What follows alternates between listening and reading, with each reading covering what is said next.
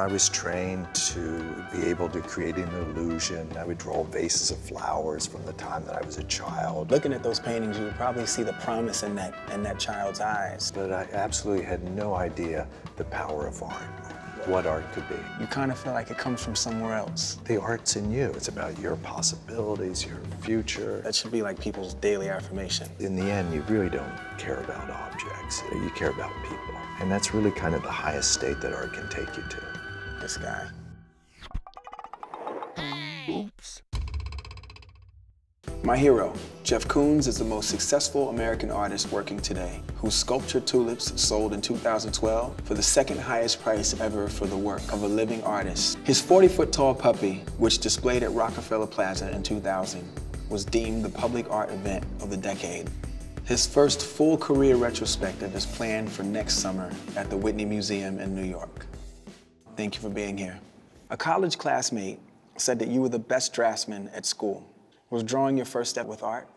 I started taking art lessons when I was about 7 years old. You know, I was trained to be able to create an illusion. I would draw vases of flowers from the time that I was a child, or barns out in the field in perspective. But I absolutely had no idea the power of art, what art could be. And when I was in high school, I'd always go to art class during like a study hall or any free times, and I would make things. But art was still something that I think I associated with anxiety because it was about performing, trying to kind of make something well. And it wasn't until this kind of understanding, the very beginning of art school, that art's this great connector to all the human disciplines so effortlessly. I mean, anything can connect you, but art so easily connects you to philosophy, sociology, you know, aesthetics, physics, just mathematics. Mathematics. Yeah. The idea to, in a way, be a little bit of a dilettante and be involved with all these areas of my life. I was thrilled. As a young artist, you replicated old master paintings. Did you still feel creative while you were doing that? My father was an interior decorator, and he had a furniture store. He would say, Jeff, you know, my one client would really love a painting like this Watteau. And, you know, would you want to make, you know, a copy of this? And it wasn't a copy that this is the Watteau. Sure. I signed these, Jeff Koons, et cetera. But I would paint these paintings for my dad. And it was fantastic because I developed kind of a sense of confidence. And my dad would put them in his showroom window. And it was really where I exhibited for the first time. Looking at those paintings, you would probably see the promise in that child's eyes and in that child's work. You know, they're your formative years, right? Formative, but you know, art's really about freedom and exercising your freedom.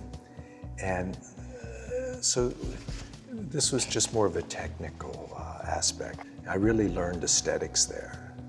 And I would go in, I'd realize that one day a room would have the decor, the furniture maybe of a paneled library, and you have a dark couch and maybe some red chairs, and you would have all the kind of trimmings of a library. And maybe I'd go back 2 weeks later and it would be kind of French provincial living room. And so I realized that colors and textures could really affect the way that you feel. And I think the sense of a voice of an object and just something displaying itself for what it is. You know, a lamp would just be there. And so I think my involvement with the ready-made comes from also looking at objects, ashtrays, things in his showroom, and just kind of picking up on their own little voice in a way of displaying what they were. It's almost like when those items are in the room, like when they're part of an ensemble of like a room, we walk right past them. But when those things are singular and by themselves, you cause the perceiver to look at it again. Look at the dimensions again, look at the texture, look at the color. I've always been an admirer of like your ability to single out an item and give it its angular and dimensional just due. I think what people are really highlighting and what they're really That's the perfect word. Yeah. That's what you do. Well, but they're getting a sense of their own lives, their own interaction with these things. It's not about those objects, but it's about their own kind of acceptance of who they are and their own possibility and what excites them, and this sense of freedom. And then to go on to kind of maybe a purer state of idea. I remember when I was trying to photograph him, he's, putting his mustache up and, telling me that, I can't hold this pose forever, kid, And I just remember feeling like, I would love to do this. I would love to be involved with art. I'm finding that everybody that I love and respect, they all tap in somehow. And then they're able to do it on call. The exercising of freedom to me is really important, and it's more absolute consciousness of what the capabilities of your life are.